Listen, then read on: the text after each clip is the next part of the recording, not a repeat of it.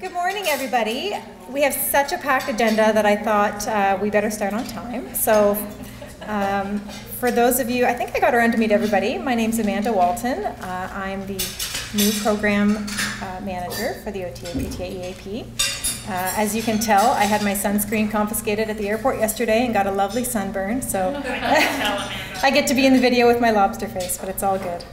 So thank you for taking the time out of your busy schedules to be here. Really appreciate it. We hope that this morning will be valuable and that you'll have a few takeaways at the end of the morning. Just a few housekeeping things before we get started. If you need to stand up and stretch, please feel free at any time. We've left the coffee and juice at the back of the room, so if you need to get up for a drink break, please feel free at any time. As you can tell, we're recording today's session. Thank you all for filling out your little waivers to say that it's okay to have the back of your head in a shot. Because we are recording, if you wouldn't mind just putting your phones on vibrate or silent so that we don't end up with a ringing phone in the middle, that would be really great. We're giving Brenda special permission to leave her phone on because she's expecting grandbaby news.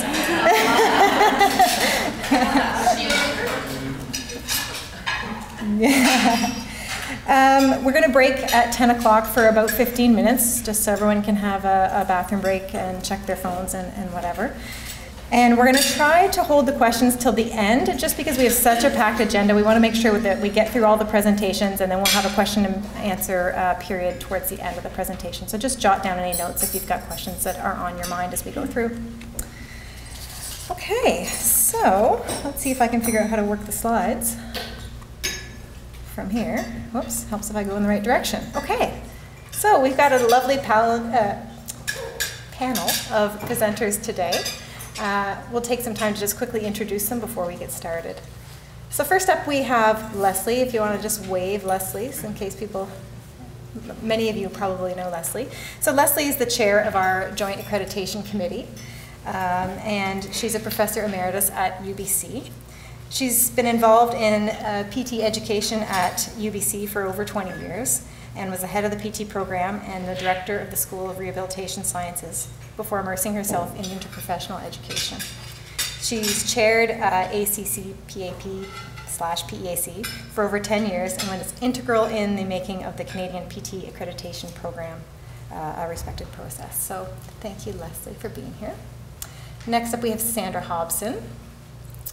Sandra is a professor emerita at the School of Occupational Therapy at Western University, previously known as the University of Western Ontario, which is what we were just chatting about, some of us. And she's an adjunct faculty member at Pacific Coast University as well. And she's also a member of our Joint Accreditation Committee and has participated on several peer reviews at this point. So thank you, Sandra. Brenda, you all know Brenda. Brenda's been a part of the Joint Accreditation Committee since the very beginning in 2012. She's worked as a physiotherapist for the last 23 years, having practiced in multiple settings in both New Brunswick and Alberta. And she's a member of the faculty at MacEwan University since 1998. She's been the chair of the Therapist Assistant Program for 15 years and now teaches full-time. In my notes, I said she recently welcomed her first grandchild, but we're still waiting on that news. Hopefully today we hear some news. Karen Kosak. Again, lots of you probably know Karen. Karen's been a practicing occupational therapist since 1991. She's been teaching at Centennial College's OTA and PTA programs since its inauguration in 2007. She was responsible for the development of the course content and materials, and she's our newest member of the Joint Accreditation Committee. And Pat's, Sit up there. yeah, you can come sit with us, Pat. We won't bite. I'm here. No, you can stay there. Yeah. So Pat, yes, feel free to join us. Pat has 40 years experience as a physiotherapist and has held a variety of positions in education, program development, and planning. She taught at the University of Saskatchewan for several years in both the College of Physical Therapy and the College of Nursing. She developed and taught postgraduate programs for physical therapists. Her recent experience has been in systems planning and development in both healthcare information and in program planning for chronic illness. Pat's been at SAIT for the last 5 years, managing several programs, including the Rehabilitation Therapy Assistant Program. And she says, with a little stealth teaching on the side. Cassie also is not at the front, but that's all right. Cassie Brockno. Cassie's been an occupational therapist for almost 25 years with expertise in oncology and palliative care. Prior to joining the faculty at MacEwan University, she was a sessional instructor at the University of Alberta Faculty of Rehabilitation Medicine. She's been involved in education of OTA and PTA students at MacEwan for more than 15 years. So, welcome to our presenters. Also joining us at the head table, we have Sandra Bressler. Sandra is a member of our Joint Accreditation Committee who's here to help us out today and be part of our question and answer period. So, Sandra, I don't have a little bio on you, but this is Sandra. She's an occupational therapist as well. Excellent. So, I'm just going to dive into a few quick program updates. I won't spend a ton of time on these because they really are going to be a review for most of you. So we sent out our new version of the newsletter in the beginning of May. New format, we're trying the e-newsletter format. So interested to hear some feedback. Again, if you want to drop me a line or tap me on the shoulder afterwards about what you thought of the new format.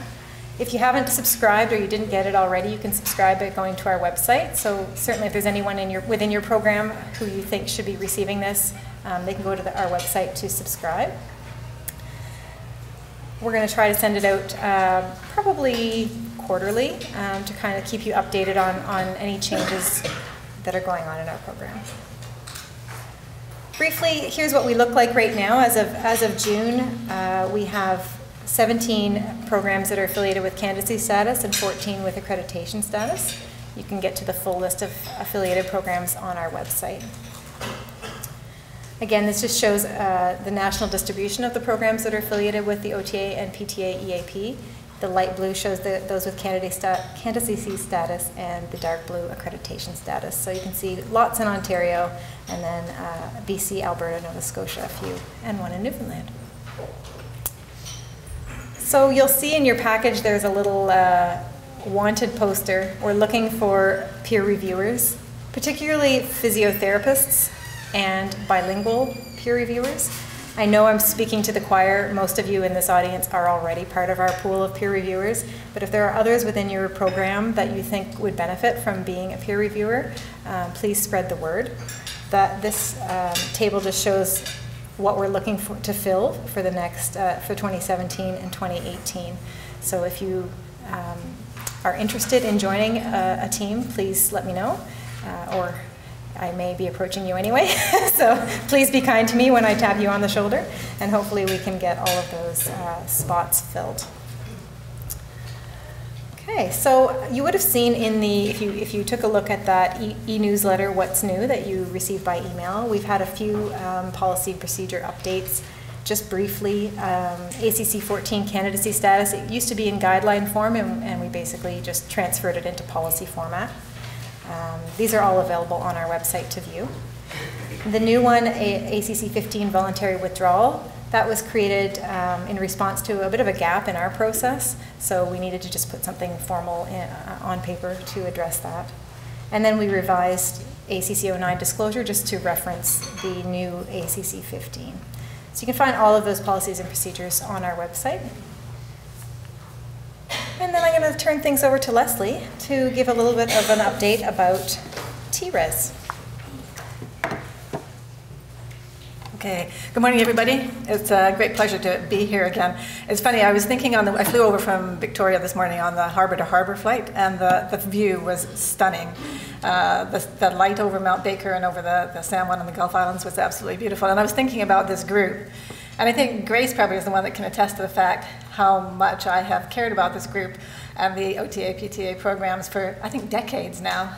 And what it reminds me of is my dad, which is kind of weird, but my dad was a hospital administrator and he worked for the government as well.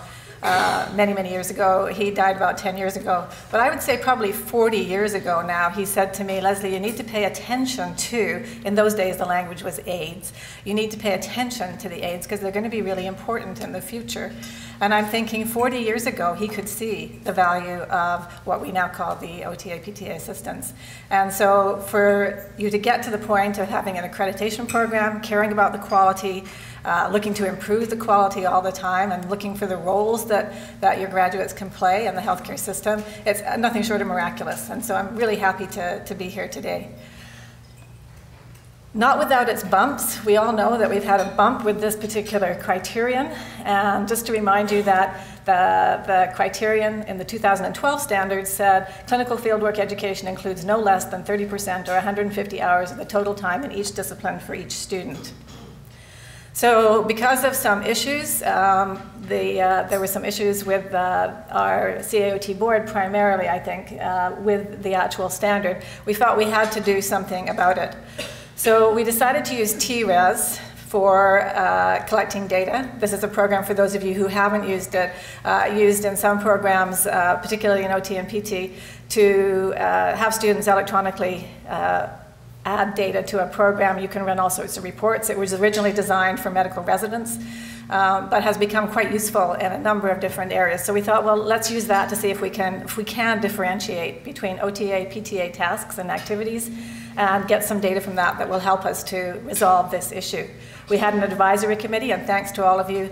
I'm sure there are some people in the room who sat on that committee. Thank you very much for your time. We had a research assistant working with us who helped to prepare the tables and look at the data. And with the advisory committee, we analyzed the data, drafted a report, reviewed the report, and then came up making some changes with a final report with recommendations. And that report was presented to PEAC board and to the CAOT board fairly recently. So the purpose of the study was to look whether we could differentiate between these tasks during placements, and to identify those tasks that are currently part of a combined experience that could be allocated either to OTA or PTA, and to inform future revisions to the accreditation standards, particularly 3.4.2. So from the data, we realized that OT assigned and PT assigned tasks can be captured and tracked. And I think it was a really useful exercise to actually try and identify what those are, and then try to figure out, okay, who assigned this, who didn't assign this. That it is possible to develop a tracking system for fieldwork placements that can discriminate between OTA and PTA activities during the combined placements. And approximately 34% of student time was spent on tasks assigned by an OT, suggesting that programs are complying currently with the requirements of 3.4.2. So we recommended that we revise 3.4 to add core to the second and third criteria. And you can, I don't need to read it to you there, you can see it there. But so the core means that you must meet those standards in any accreditation process. There's no ambiguity about that. We recommended that there were clear guidelines regarding evidence provided of OTA and PTA hours, and so we had a working group struck to develop those tracking guidelines, and Amanda tells me that group has worked really hard and diligently and has almost finished its work, which is fantastic, so thank you to any of you involved in that. That on the occupational therapy profession front, there needed to be some changes, because if you can't find the placements, then that's a problem. So how do we help to find those placements? So within the OT profession, the support for programs needs to be built. And in the report, there are several examples. And I have to say, from Elizabeth Steggles and now Alison Douglas, thank you.